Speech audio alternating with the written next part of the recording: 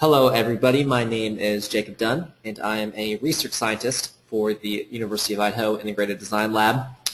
This is a video tutorial that is designed to showcase a tool that my colleague Katie Licklider has created for our building simulation users group. Essentially the tool is meant to be an HVAC template generator for Energy Plus, so it's designed to automate the process of aggregating all the text objects that you need to define HVAC template systems in Energy Plus, and also to make the specification of large models with lots and lots of zones much easier and much more streamlined. So to access the tool, it's for free on our website. You can go to our website at idlboise.com/bsug. You'll get a redirect link to actually go to our Google site that we've designed for this. You can also just Google BSUG 2.0 and it should come up. So this is the home page of the website. You can see that there's a modeling resources drop down, or it's also a sidebar. And under the modeling resources, which are all the things that we've designed to help aid the building simulation community, there's a menu option called IDF Objects.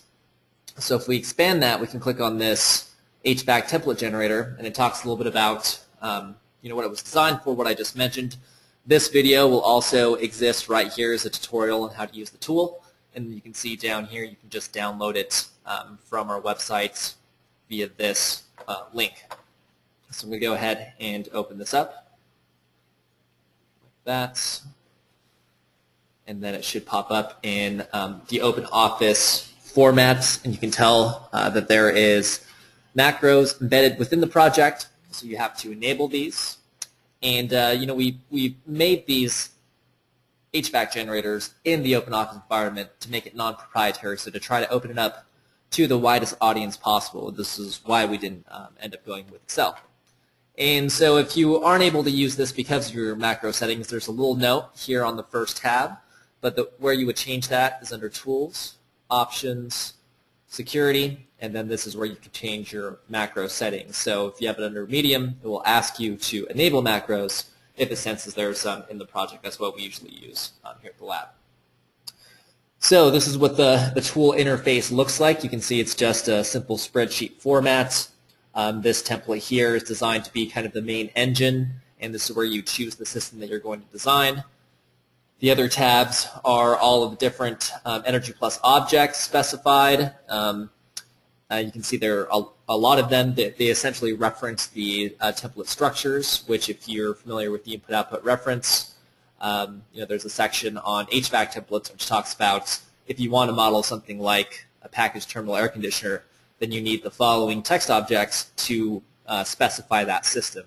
So you need a thermostat, you need a zone, PTAC, and you also need this plant hot water loop optional if you choose the hot water option. The next page you can see also you need the boiler as part of that. So what we've essentially done is we've taken these different system descriptions and translated them into the front page of this tool, which is this guy here. So essentially, by clicking on this drop-down, these are all the different template systems that you can start to model. So if we start to kind of change these, you can see that it will automatically mark which tabs or which HVAC objects are actually needed to specify that system. And going back to these guys, essentially the way this is set up, these are the input fields for that object. These are some of the defaults to aid in specifying the object, and then you would put your information for your different zones or different pieces of equipment in the columns next to it, corresponding with the row of that input. So the idea is if you have a spreadsheet where you've organized your inputs, you can just go ahead and copy and paste those into this to eventually turn it into something that Energy Plus can read. So it really makes specifying large projects much easier, especially if you have some organization up front in terms of your model specification, inputs, and organization. So if we go back to our initial tab, let's go ahead and stick with this VAV built-up system. Looks like it's got water-cooled chiller, boiler, and a tower. We can see all the objects that we will ultimately need to specify. And one thing that's nice about this tool is if we click this box here, if we insert an X, when we generate the IDF initially, it will go ahead and filter out all of the tabs that we don't need which kind of makes this a lot easier to wield and to look at. So I'm going to go ahead and click the Generate IDF, and you can see, I think you actually have to click it twice. There we go. Went ahead and filtered those down, and you can see that it outputs these objects in the Energy Plus format that we can just copy and paste into a text editor. You'll notice that everything is blank, right? So the field left of the comma is actually what the input is, and then this is the note. And since we haven't actually specified anything, it just turns them out as blank objects. Excuse me. So let's go ahead and go to this VAB object, and we'll specify just some test objects to see how that translates over. So this would be the VAB box object. You can see you can either do fan-powered or just your regular VAB box. I'm just going to go ahead and type in some test zones. So you can imagine if you had these in a separate spreadsheet, and I'm just going to go ahead and, for time's sake, just add these in like so. So theoretically, we have 3 zones specified with just these test inputs, essentially. So if we go back to our template, now when we click this Generate IDF, you can see that it has now created those zones. There are 3 objects that were created for the zone VAB that we'll see here on the left. And you can see here's our zone 1 that we specified, all the test inputs. If we scroll down, we'll see zone 2. And if we scroll down, we'll see zone 3. So the macro goes column by column until it sees a blank column, and then it moves on to the next tab. So after zone 3, we start to see the fan-powered boxes, which are blank. We didn't input anything. Then there's the system VAB object, which was also blank because we didn't input it. But you can see that it's going tab by tab and just outputting what we have or have not specified amongst these different bits. So once you have this set up and everything's specified according to your model, you can go ahead and copy and paste this into a general text editor to insert into Energy Plus or put into your actual model. An important thing to note as well is that you can't just select the column. You actually have to go down and select the entirety of the rows of your objects, or else when you paste it, it will paste it into infinity, which of course can sometimes crash your file or just slow it down quite a bit. So once we have these copied, we can just go to our general Notepad++ or Notepad editor. We can paste those in, and you can see that this is ready to go into our Energy Plus input file or wherever we want it to go from here.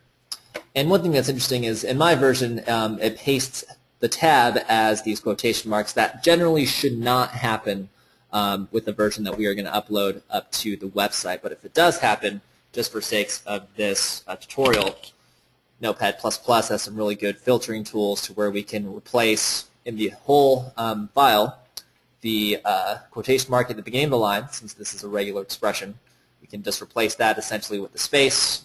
We just replace all, and you can see it removes those quotation marks. And now it's ready to go. Like I said, generally that shouldn't happen when you paste it over, but if it does, there are some easy ways to go ahead and fix that. And then we're pretty much ready to go for this particular VAB template system. So just to review, the first thing that you do is select whatever system that you want to model through the drop-down.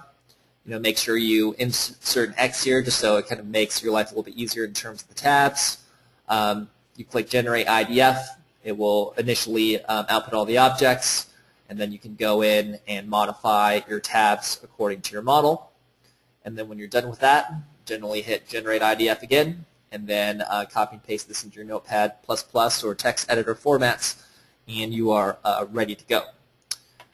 And that's pretty much it. I mean, we designed this to be as easy as possible. It really speeds up the process, because if you didn't have something like this, you would either have to take the objects themselves from the example file and modify them according to your needs, or build them from scratch by copying and pasting the IDF examples at the end of each documentation section. If you do either of those 2 ways, you can really only do one object at a time, and that can be really cumbersome, especially when some models can get up to 100, 200, 300 zones. So this is hopefully will save you some time and be easy enough to use to really be useful in that process. So if you have any questions, you can actually leave some comments on our website. If you have a Google account, you can email me at jdunn@uidaho.edu. That's jdunn@uidaho.edu. with any questions or comments, or if you have any feedback on the tool, we would love to hear it. So hopefully you can access this and use it and give us some feedback, and hopefully helps out on your projects. Thanks for listening.